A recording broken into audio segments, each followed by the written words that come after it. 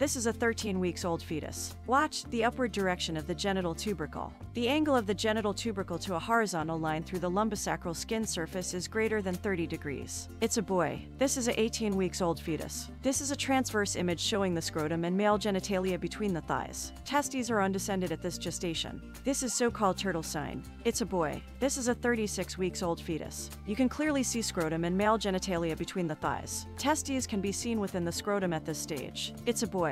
Thanks for watching.